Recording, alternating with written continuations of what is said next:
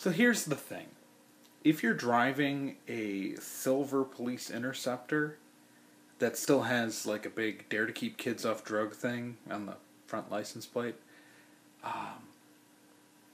and you start tailgating me, I'm gonna think you're a cop and I'm gonna slow down to the speed limit.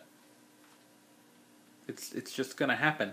I can't tell that you're a hipster who's driving the thing ironically. I just see the antennas and the grill and the dare and the shape of the car, and I think cop. I think cop. So I'm gonna treat you like you're a cop. So just a note. Don't get mad next time. 'Cause yeah. You bought that car fully knowing the risks. And I couldn't tell how large gauged your ears were, or the,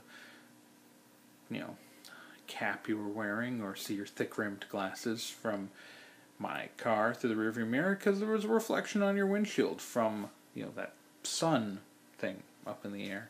So yeah, no,